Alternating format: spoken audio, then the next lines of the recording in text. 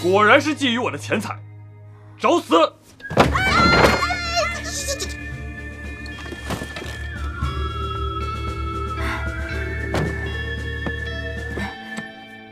小女子倾慕堂主许久，今日前来是想要结识堂主，一时鬼迷心窍，偷偷潜入，不曾想一闯进来就撞见这黄白之物。堂主饶命啊！堂主饶命！堂主饶命啊！饶命！堂主饶命啊！外有院门，内有机关，你们是怎么潜进来的？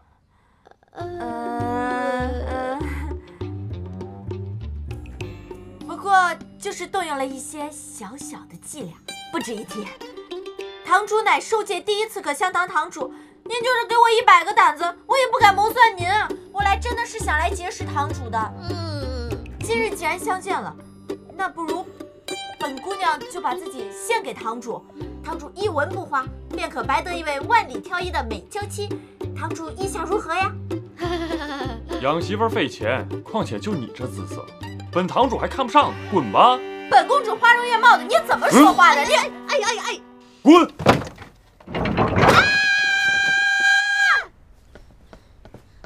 我说什么来着？咱们为了这个破神石，果然倾家荡产了吧？起码因祸得福，找到了第2品神石啊！只要找到了它，我就有法子让他爱上我。之前辣木不也是一见我就来气吗？人家辣木只是身带异火且本性善良，可这个梅有情今天在刺客香堂你也看见了，那此人心狠手辣，绝非善类，你怎么搞定他？少点空心，你哪来那么多不着调的欲念呀？你还有脸说？这3片神石不都是你勾起来的欲念吗？没有情不择手段，只为财。莫非？哼，一道菜10万灵珠，少点空心。没想到你个浓眉大眼的还学会偷奸耍滑了。你戏耍利用3位仙尊在先，本君只不过是以其人之道还治其人之身罢了。莫非是想要我突出赌资才动了贪念？还真是我造的孽呀！少点空心，我以后再也不打麻雀牌了。行了，别提麻雀牌的事儿了。现在最重要的就是让这个梅有情拜倒在你的石榴裙下。俗话说得好，好郎怕缠女。只要我坚持不懈，我就能让神师爱上我1次、2次、3次。做梦吧你！哎，怎么就做梦了？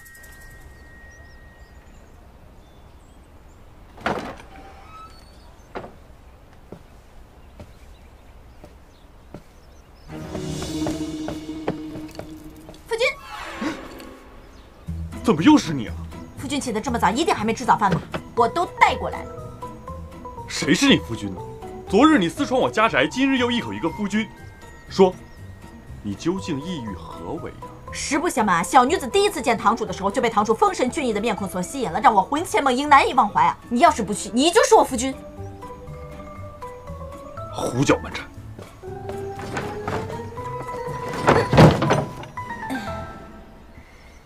别灰心，男人都是口是心非的动物。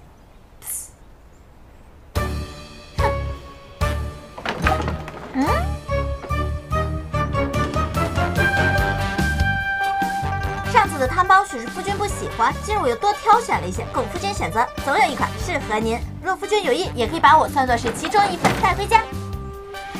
嘿，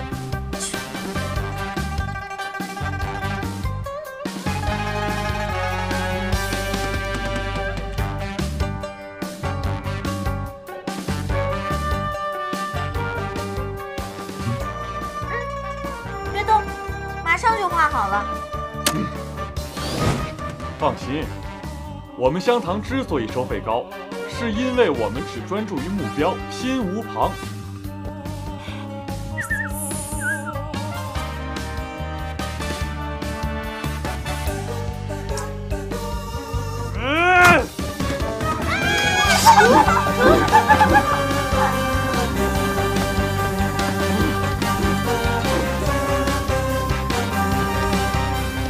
别让我看见你！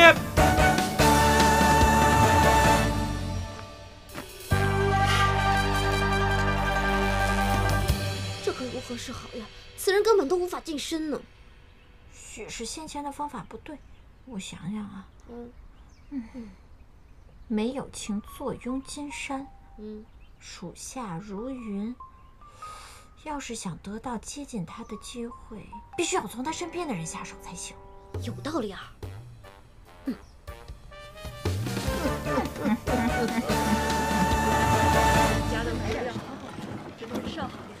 哎，出来了！3、2、1，走！哎，这位兄台，你是不是还没有吃饭？我们呢，给你带了兽界最好的狮子头，快吃点尝尝。我家姑娘知道你差事劳累，特地准备了这个。来来来，尝尝看，尝尝看，尝尝。姑娘好意我心领了。香堂规定，商客所赠之物皆要上缴。如果没别的事儿，还请你快速离开。实不相瞒，自从遇见梅大侠，他的温润如玉、丰神俊逸，就让本公主难以忘怀，魂牵梦萦啊！哎呀，若能嫁与他，定能不负此生啊！我们堂主乃是兽界第一刺客，他的狠辣你不懂吗？看在狮子头的份上，我劝你还是放弃吧。哎呦，你就起先好吗？好不好？让我跟他好好相处。不帮，快走！哎，你说说，你们家堂主那么爱财的一个人，你们累死累活的干那么一单，每一单才给你们分几成啊？你要是帮我赢得了他的心，我就给你高升增俸。当真？嫂夫人说话一言九鼎。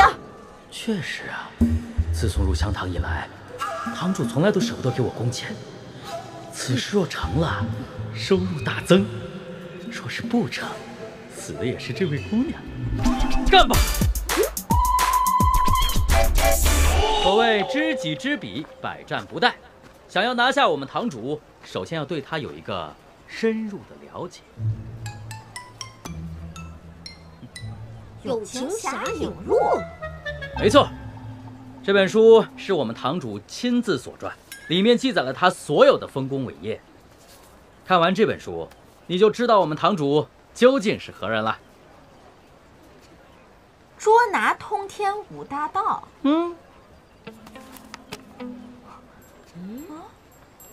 击败少主地兰诀。怎么可能呢？少主这1年来都在与我们一同寻找神石，根本没有机会跟他交手，不可能，怎么可能？大侠没友情，威名在外，引来无数有志之士来投奔，最后建立了刺客香堂，威震一方。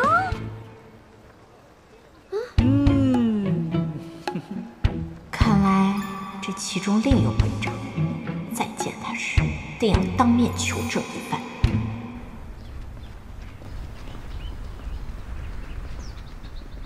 这兄长曾经唯一的闲趣便是抚琴烹茶，现如今倒爱上这时尚雕花了。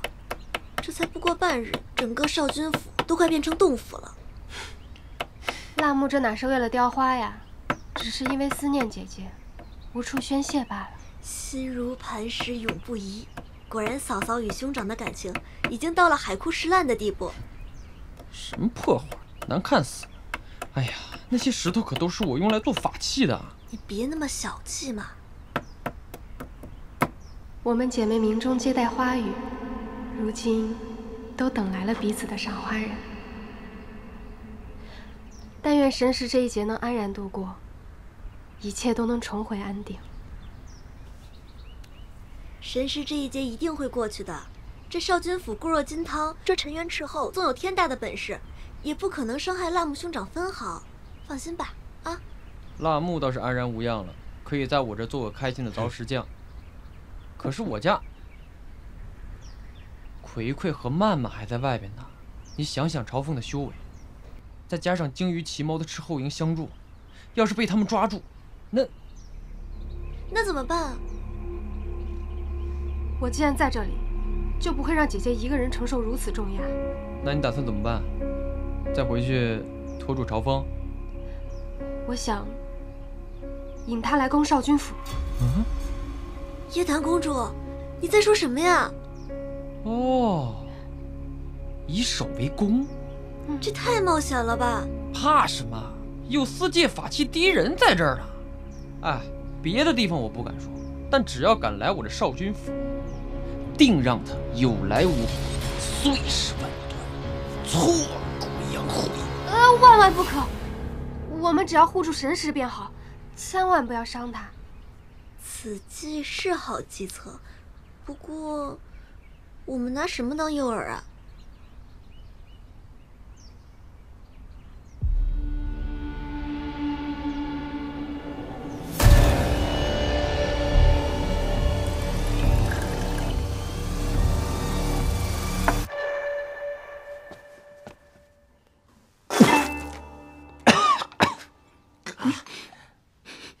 这什么茶？回大人，是人界的老君梅。公主的养生茶呢？最近一直都找不到神识，连火气大都喝完了。再说了，公主又不在，奴婢也不会配茶呀。大人，如何？属下们在仁寿边界找到了这个。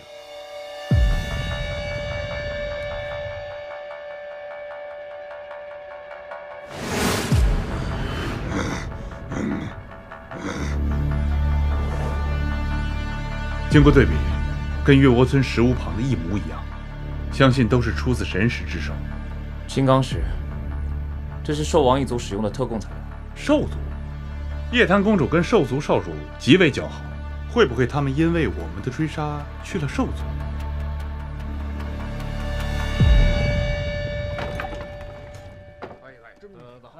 咱也不差，痛快。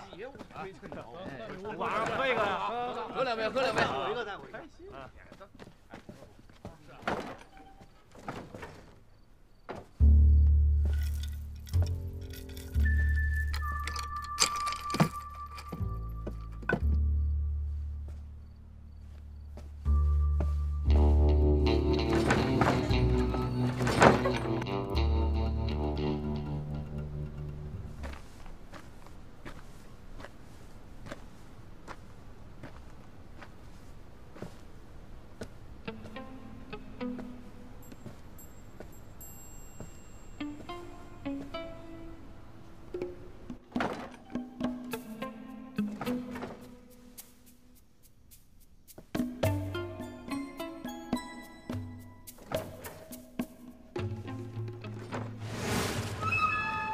堂主的行踪向来神秘，下班结算时间，他从来不让我们进入香堂，但是在下工前，他会让我给他泡一壶上好的香茶。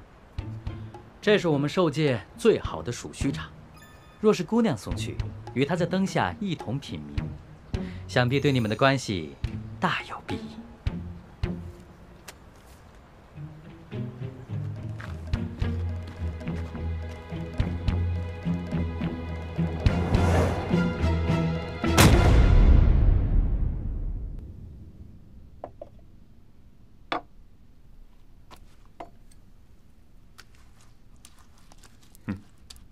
明日再演一场，定能再壮盛世。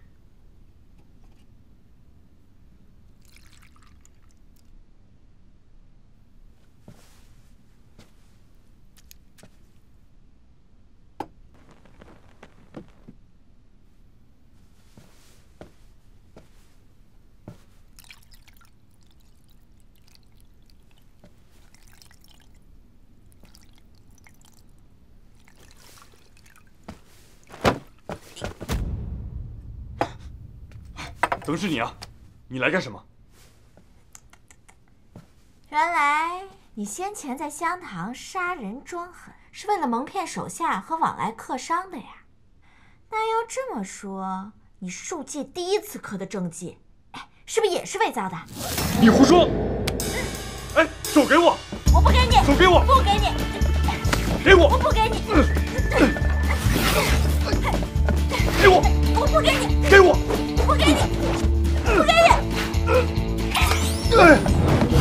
哎呦！哎呦！下来！我不下来，我。下来！你还不老实交代是吧？你要想让我下来，你使出点你真本事来呀！进入来人，4生5月都来助我！哎呀！你起来呀！哎呀！你连这种基础的法术都破不了，你还想诓我？告诉你啊，你的那群手下可都在外面呢。你说说，要是让他们看见你现在这副模样，还会认真替你卖命吗？你再不说实话，我可叫人了啊！你敢！弟兄们，别叫啊！别叫啊！我说，我自打一降生以来，就是这般模样了，既不知道来历，也毫无亲朋，这心中就一直有一个想要赚钱的想法，于是我就拼了命的赚钱。猴子干什么呢啊？快点啊！我初来受戒的时候，什么活我都干，扛沙袋、跑腿、做小买卖。哎，借过一下啊！借过一下！下一个。但是这钱来的呀，像涓涓细流一样。小李，拿好。小梅，哎，在。小梅啊，哎，这是你今日的工钱啊，拿好，好好干活。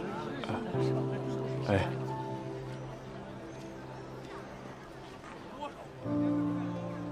看什么？不少啦。哎，谢谢啊，谢谢。下一个。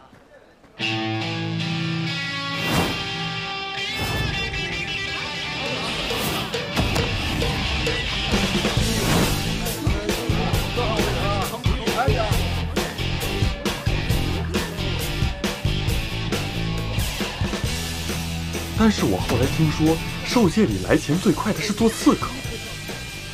哎，奈何我修为也太低了，根本应付不了这样的差事。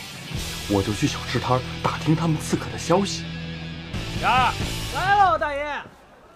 有什么吩咐？给我好酒好菜的往上招呼。好嘞，谢谢大爷，马上上。您稍等啊。来喝酒啊！来，喝。昨天我杀了刘财主，整整赚了200件。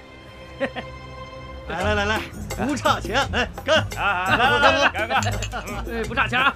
来，看来啊，在咱们受戒，还是这刺客，他来钱最快。说的就是，可不是嘛，就得看咱们受戒，干刺客。但是我发现很多冤案都无人认领，是不是？哎，所以啊，我就认下来，编撰成书，以此立位，才成立了香堂。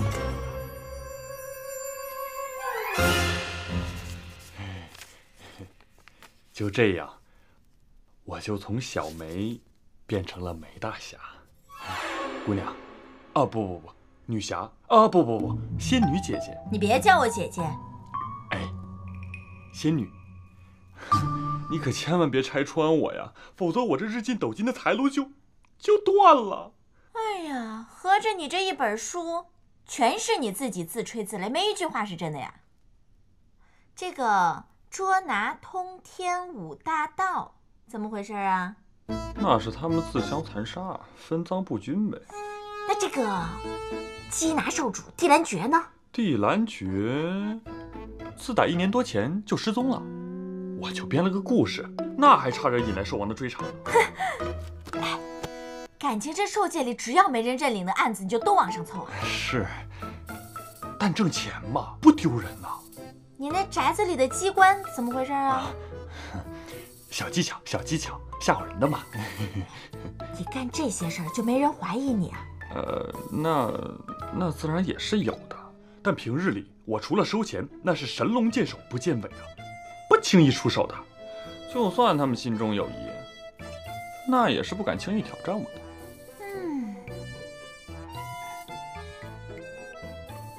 这短短1年时间，想了这么多损招，顶级财迷。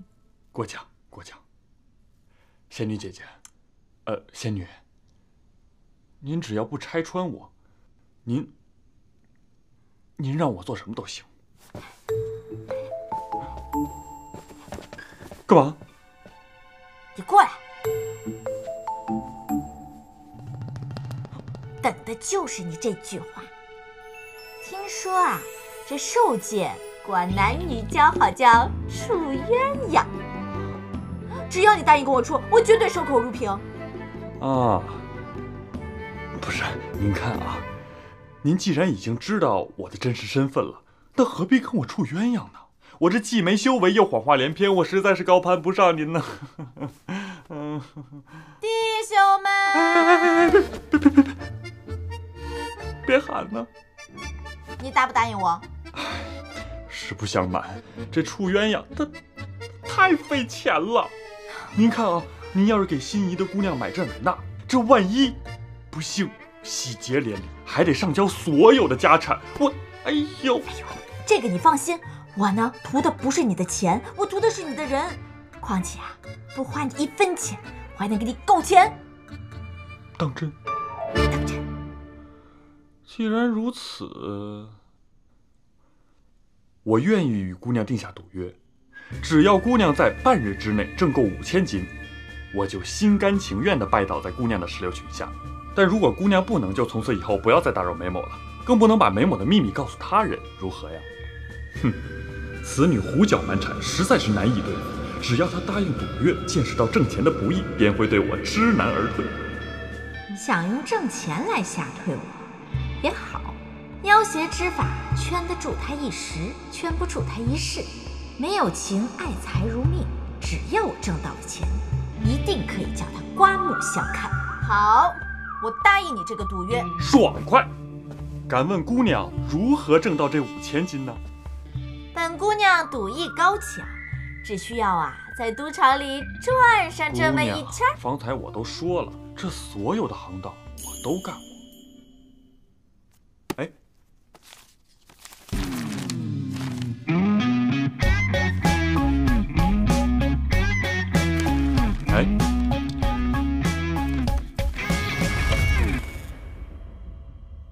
，360行，行行都干过。还根据挣钱快慢评论节打了分啊。姑娘，你如果想要跟我处鸳鸯的话，得扛3680年的麻袋，卖580年的法器，或者杀168个受戒恶人。原来是想让我知难而退，你实在是太不了解本公主了。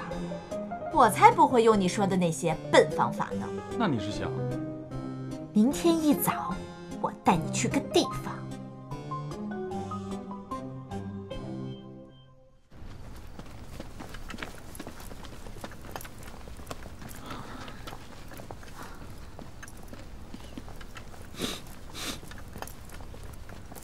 多亏大人想到了遮蔽气味，才可以躲避兽军来到这少军府。不过大人，我听说地兰诀那小子鬼得很，这少军府内外肯定有护阵法器，就算神识在里面，咱们攻得进去吗？要不，大人，我再回陈院去找点人啊。过来。兴师动众，乌代和王后必然会察觉到神识的下落。暗杀神识，一定要出其不意，攻其不备，否则兽军围攻，我们连后退的路都难。要不这样吧，大人，咱们伪装成兽军，潜入进去。你是狗吗？你能变成狗吗？呀！大人，你说怎么办吧？找一处守卫最薄弱的地方，单刀直入。行。哎，如此贴身的信物，神使怎会粗心大意的丢至别处，还碰巧被咱们的人捡到？会不会是其中有诈？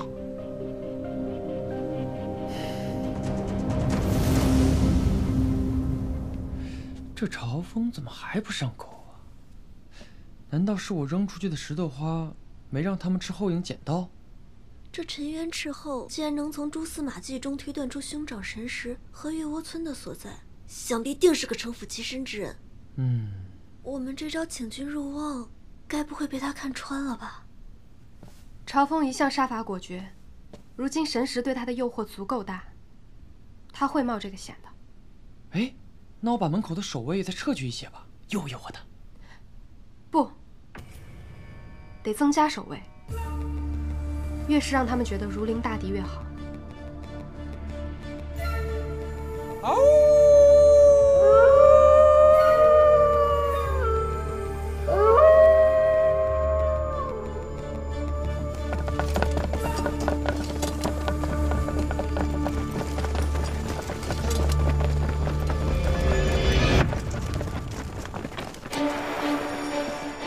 大人，您看，少军府加强了守卫。如此引诱我们前来，还表面上加强守卫，岂不是此地无银300两？叶檀绝不会那么蠢。如此说来，也有可能没有诈术呗。此事有疑点，但杀掉神石是我翻身的最后机会，绝不能错过。即使少军府是龙潭虎穴，我们也得闯一闯。走。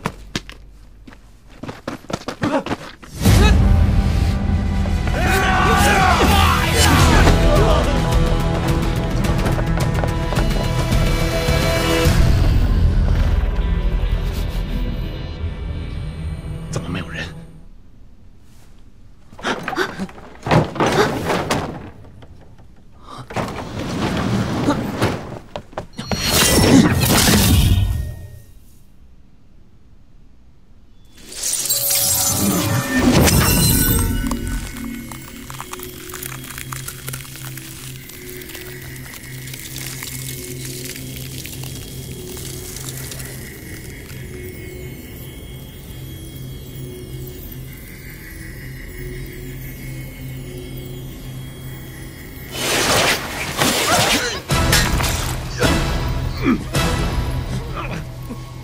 大人，我们中计了！我知道，你闭嘴！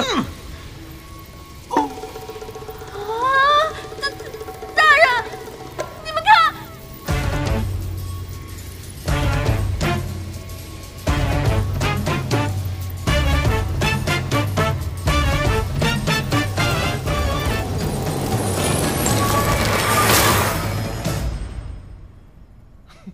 哈哈哈哈！哎呀，大道万丈你不走，险境无门你自来投。哼，想不到吧？本少主的少军府才是这个世界上最厉害的法器。哼，还想杀神石？给你们厉害的！呸！你就在里边等着少的有情回来吧你！你少得意了，是叶檀姐姐先想到了朝风的心思，料敌于先，这才将他们擒住的。那没有我这法器，这计谋也成不了呀。上兵伐谋，反正就是叶檀姐姐功劳最大啊！好，好，打！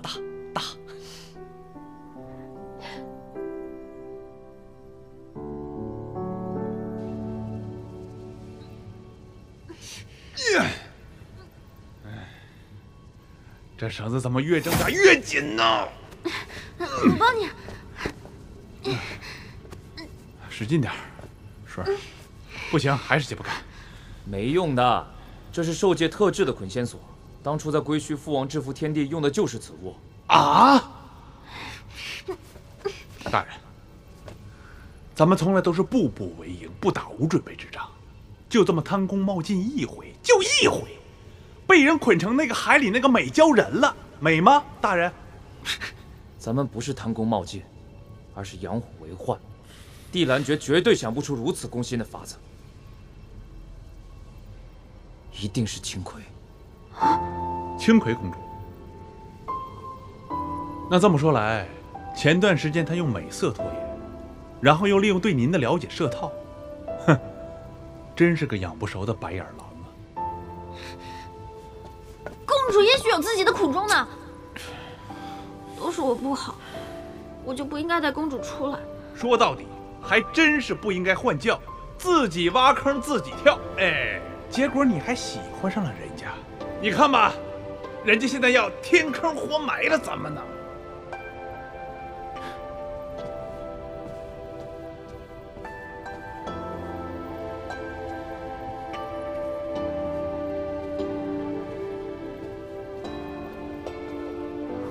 公主，等事情了了，咱们就回沉渊去。这些天，先委屈你们了。青葵公主不必回沉渊了。你身为天妃，维护神识、恪守天妃职责，是我忘了。朝凤，是我忘了道不同不相为谋的道理。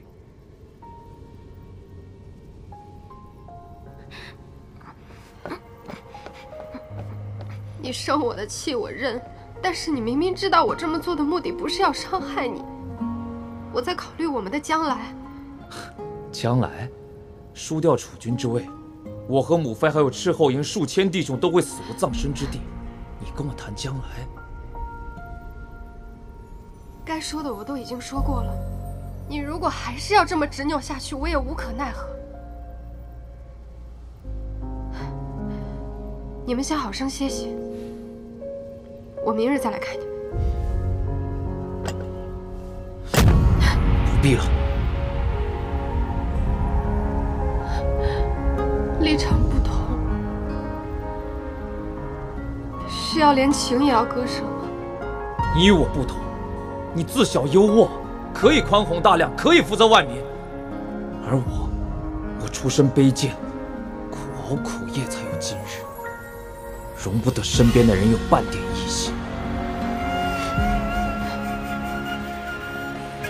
你若今日不肯放我走，等少典有情归来之日，就是你我长绝之时。你是我心中的月牙，我的荧光闪烁着年华。如果泪落下，凝作心花。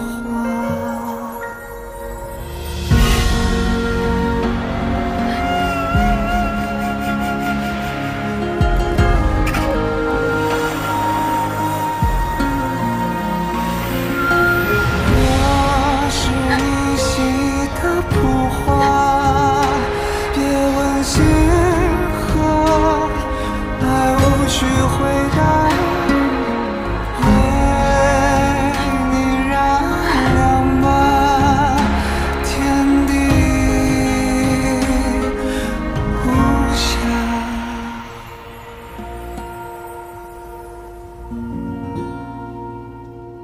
多亏了叶檀姐姐，我们才能困住这个该死的沉冤斥后。一想起他要诛杀兄长，我这气我就不打一处来。就是，这次不杀他就不错了。若他还不识相，我法器多的是，肯定让他求生不得，求死不能。你要是还不解气，我帮你啊。怎么办？哎呀，方法多的是。我有个法器啊，能使人极度饥饿，就给他用上，不给他水，不给他饭，饿死他。饿死他。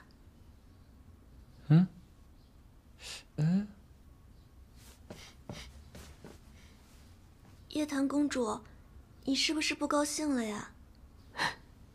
只是有些疲累罢了。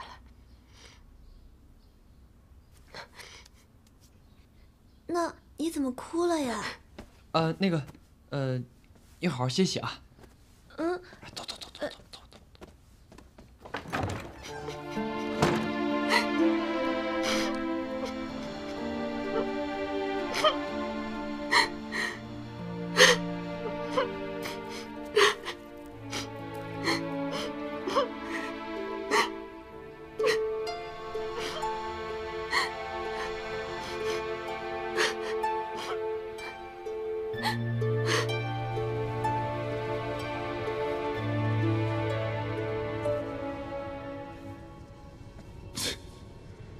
哎呀，我的大人啊，怎么就被公主给耍了呢？公主怎么就把你给耍了呢？你怎么就让公主给耍了呢？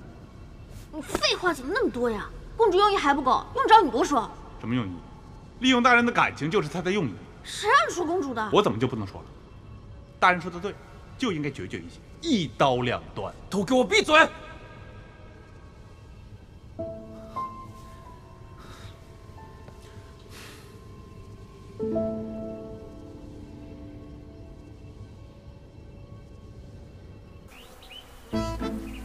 带我来这儿干嘛呀？这是哪儿啊？啊？哎呦，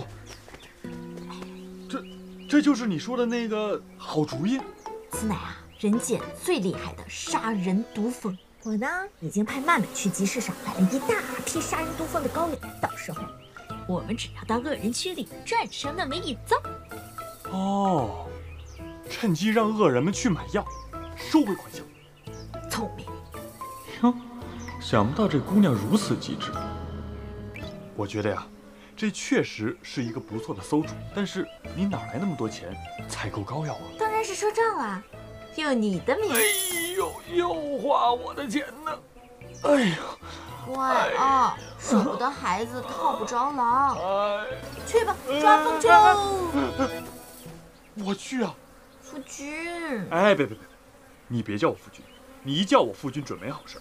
在你没赚到钱之前，还是叫我小梅吧。不管我赚没赚到钱，你都是人家的夫君嘛。抓杀人蜂这种事情，当然是要夫君你去了。去吧。哎，不，我怕死啊！这杀人蜂可有剧毒，我要是死了可怎么办？你说说，你不仅赔了钱，你还赔了一个能挣钱的媳妇儿，你不亏大发了？剧毒啊！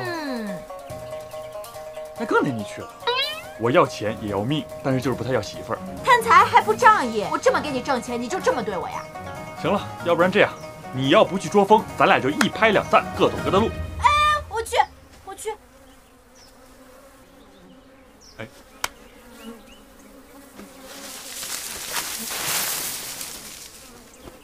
这是点着了，别被蛰了。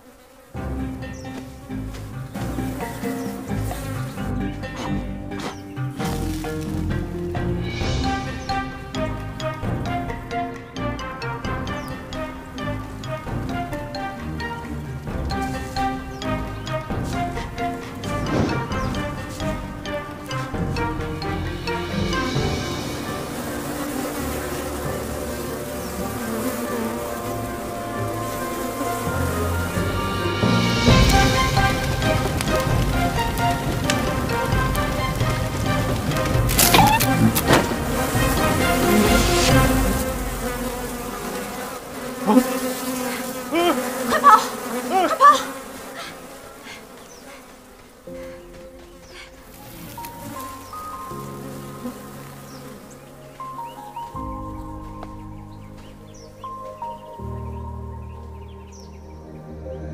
我在你星星眼里看见一束光，轻盈在上，我轻声唱你我向往。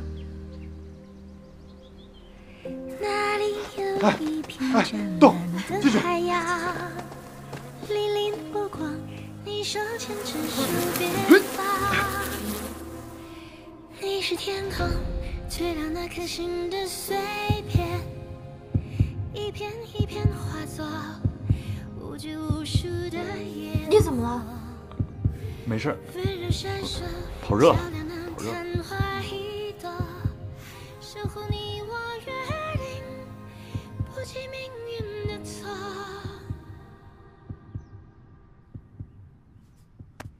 啊？哦。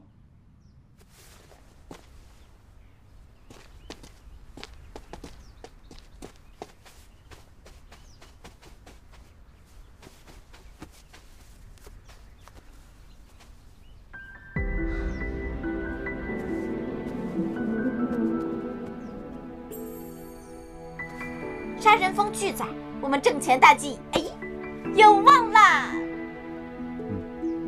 有胆识又有谋略，这姑娘确实是赚钱的一把好手。要是真做了他的夫君，将来携手创业。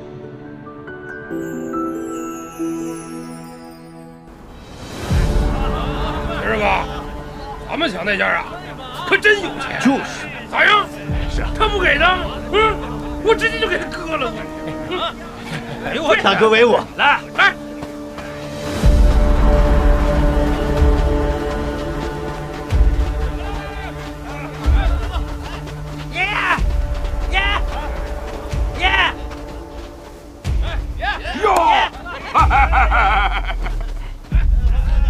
爷，不错，今天的收获非常好。爷，今儿我们抢了3大户了。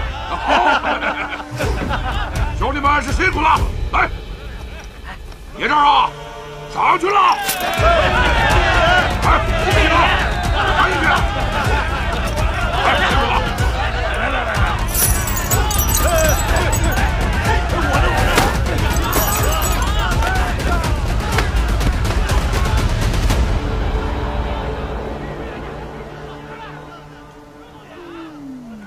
满满的恶人味儿。你带我来这儿干嘛呀？你不要抢这儿吧，这可是沙漠角，只有他们抢别人的份儿。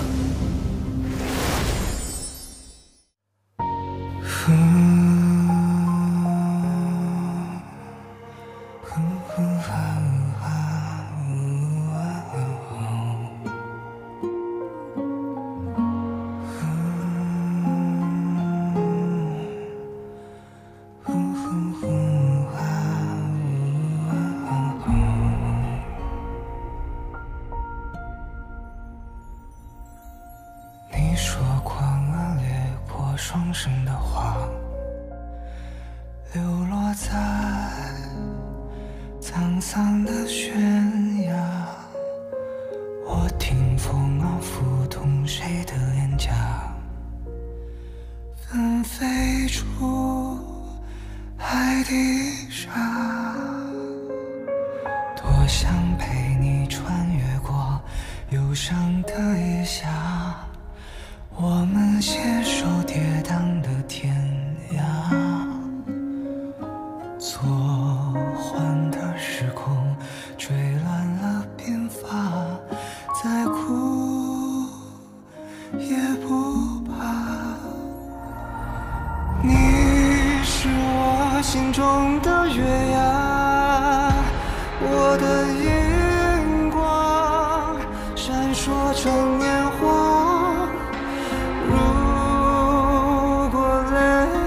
下凝作情花，我是你洗的蒲花，别问星河，来无需回答，为你燃亮吧天地。